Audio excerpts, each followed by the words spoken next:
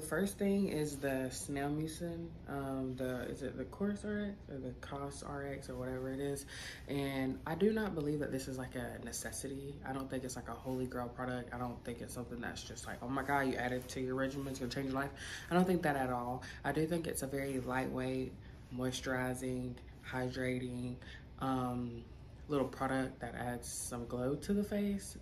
So I don't think it's something that you just need to get. I do have another bottle of this that I got because I did enjoy using it. I don't know, it just kind of like felt good and refreshing after showering and stuff like that, but I don't know if I'll get another bottle of it after after the one that I just bought is over with. Like, I don't think it's like a must, but we'll see. Like, if this next bottle has me feeling like super glowy, super hydrated, then I'll get some more. But right now, I think it's something I can do without, but I'm gonna rate it like a 3.9 out of 5.